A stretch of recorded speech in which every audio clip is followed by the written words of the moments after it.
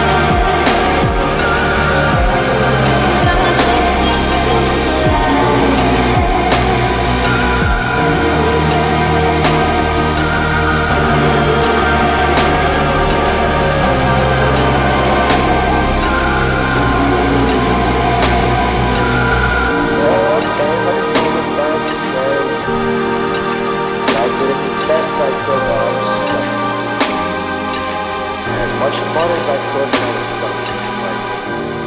Played as hard as I could when I was stuck in this place. Dogged as many chicks as I could when I was stuck in this place.